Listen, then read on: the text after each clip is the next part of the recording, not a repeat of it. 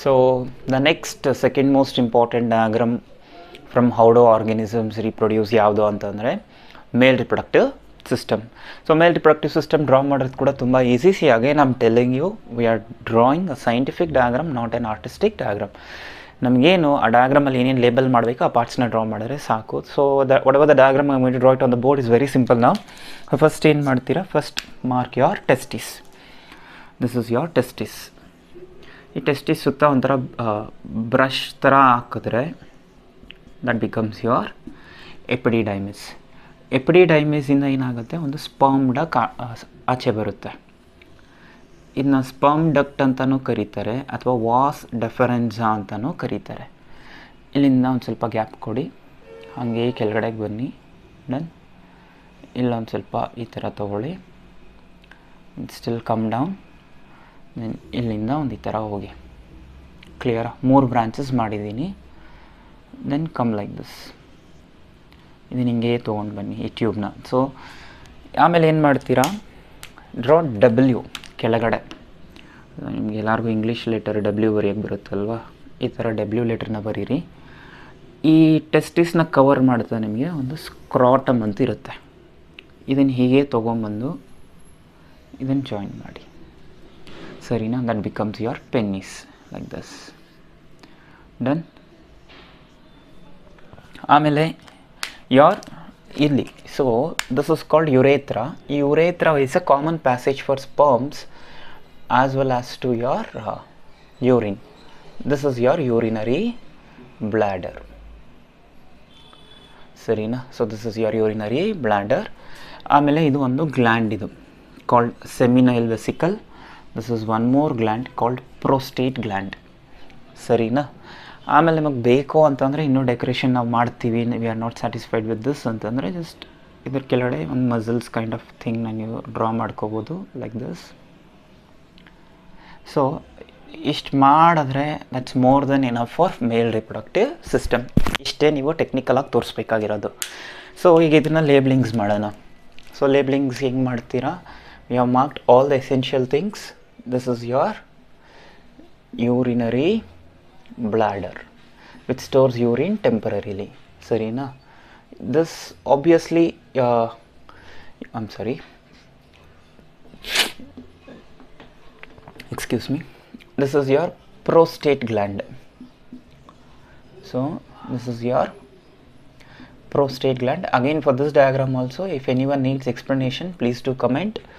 Then this is your seminal vesicle.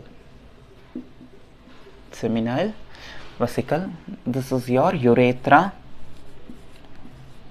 Urethra is a common passage for both urine and sperms. Then this is your penis,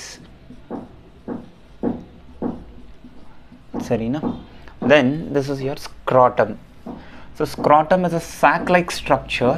Idradu main function ಏನು ಅಂತಂದರೆ it provides a lower body temperature than the means it provides a less temperature than your body temperature ಅಂತ. ಈ ಟ್ಯೂಬ್ನ ಏನಂತ ಕರೀತಾರೆ, this is called your sperm duct. C ಫೀಮೇಲ್ಸ್ಗಾದರೆ ಓವಿ duct ಇರುತ್ತೆ, ಇಲ್ಲಿ sperms ಹೋಗೋದ್ರಿಂದ ಆ ಡಕ್ಟ್ಗೆ ಏನಂತ ಕರೀತಾರೆ, sperm duct R excuse me, it is also called was ಡೆಫರೆನ್ಸಾ. Was ಡೆಫರೆನ್ಸ್, ಸರಿನಾ? ದೆನ್ ಈ ಬ್ರಷ್ ಥರ ಇದೆಯಲ್ಲ, ನೀವು ಬ್ರಷ್ ಮಾಡ್ಕೊಳ್ಳೋ ಬ್ರಷ್ ಥರ ಇರೋದು, this is your ಎಪಿಡಿಡೈಮಿಸ್. ಎಪಿಡಿಡೈಮಿಸ್. So almost all ಲೇಬಲಿಂಗ್ಸ್ are done. Obviously urinary ಬ್ಲ್ಯಾಡರ್ಗೆ urine ತೊಗೊಂಬರೋದು ಯಾರು, ಯೋರ್ ಯುರೇಟರ್. ನಾವು kidney ಡಯಾಗ್ರಾಮಲ್ಲಿ ನೋಡೋದ್ವಲ್ಲ, this is your ureter, ಸರಿನಾ? ಇಷ್ಟು ಡ್ರಾ ಮಾಡಿದ್ರೆ that's more than enough for your male reproductive system. All the important things are shown here. Again ಬ್ರೀಫಾಗಿ ಹೇಳ್ಕೊಡ್ತೀನಿ ನೋಡಿ. First testis. ಈ testis ಮೇಲ್ಗಡೆ surround ಮಾಡ್ಕೊಂಡು brush like thing is called ಎಪಿಡಿಡೈಮಿಸ್. ಈ ಎಪಿಡಿಡೈಮಿಸಿಂದ sperms ಆಚೆ ಬರುತ್ತೆ. So make as I told you, make some 2 branches here. So 1 2, ಇದು urinary ಬ್ಲ್ಯಾಡರ್ಗೆ. and continue this. This is called your urethra. At the end, draw some W shape. ಇದನ್ನು ಹಿಂಗೆ ತೊಗೊಂಡೋಗಿ ಇದನ್ನು ತೊಗೊಂಬಂದು connect it to your scrotum. Clear? So next ಏನಾಗುತ್ತೆ, this is your seminal vesicle gland, this is your prostate gland, and this is connected to your urinary bladder. So this is connected to urinary bladder.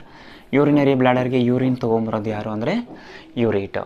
So if you draw this much, that's more than enough for your male reproductive system. ಇಷ್ಟೇನೆ sir, ನಮಗೆ body ಎಲ್ಲ ಹಾಕಿದ್ದಾರೆ ಈ ಥರ ಇದನ್ನೆಲ್ಲ draw ಮಾಡಬೇಕಂದ್ರೆ ಇಲ್ಲ, ಅವಶ್ಯಕತೆ ಇಲ್ಲ. Because the marks is given only for drawing male reproductive system.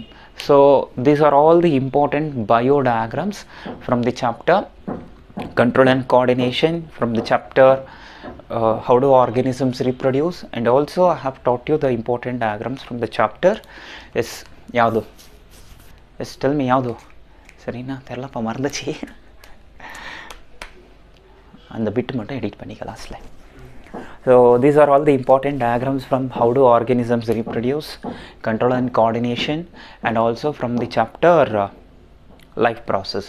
ಇಷ್ಟು ಡಯಾಗ್ರಾಮ್ಸ್ನ ಪ್ರಾಕ್ಟೀಸ್ ಮಾಡಿ. ಇನ್ನೂ ನಿಮ್ಗೆ ಯಾವುದಾದ್ರೂ ಡಯಾಗ್ರಾಮ್ ಕಷ್ಟ ಅಂದರೆ ಹೇಳಿ, ಅದನ್ನ ಹೇಗೆ ಸಿಂಪಲಾಗಿ ಡ್ರಾ ಮಾಡಬೇಕು ಅನ್ನೋದು ಹೇಳ್ಕೊಡ್ತೀನಿ. So wish you very all the best for your exam. Practice well. In our next lecture I will be teaching you how to right the chemical equations. So there are more than 500 chemical equations ಇದೆ.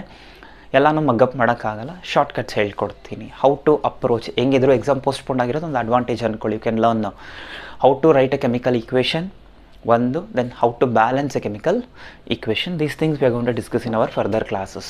So thank you so much. Have a nice day.